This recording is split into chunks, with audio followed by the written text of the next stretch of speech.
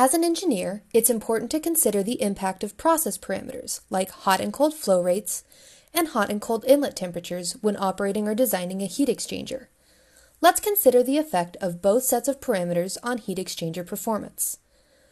First, we know that the heat transferred from the hot fluid must be equal to the heat picked up by the cold fluid due to conservation of energy in a closed system.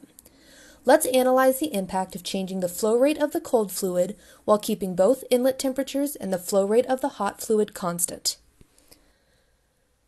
The heat transfer rate, or heat duty, can be calculated with this equation, where mdot is the flow rate, Cp is the heat capacity, and delta T is a change in temperature for either the hot fluid or the cold fluid. Since Q must remain constant due to energy conservation, changing the flow rate must result in a corresponding change in the temperature difference between the inlet and outlet temperatures of the cold fluid.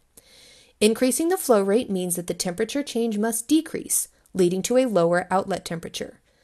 Alternatively, decreasing the flow rate means that the temperature change must increase, leading to a higher outlet temperature.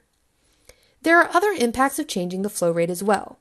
At too low of a flow rate, the fluid enters a laminar flow regime. At these conditions, there is little mixing of fluid at the wall, resulting in a large boundary layer of stagnant fluid where heat transfer is difficult.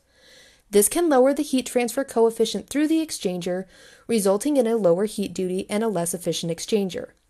With a sufficiently fast flow rate, the fluid is in the turbulent flow regime, where there is significant mixing of fluid at the wall, resulting in a small boundary layer. Next, let's consider the impact of inlet temperatures on heat exchanger performance. The driving force for the transfer of energy in a heat exchanger is the difference in temperature between the hot and cold fluids. If the temperature difference is larger, the driving force for the energy transfer will be higher, resulting in a higher heat transfer rate. The opposite is true for a smaller temperature difference. Here are some thought exercises for you to consider.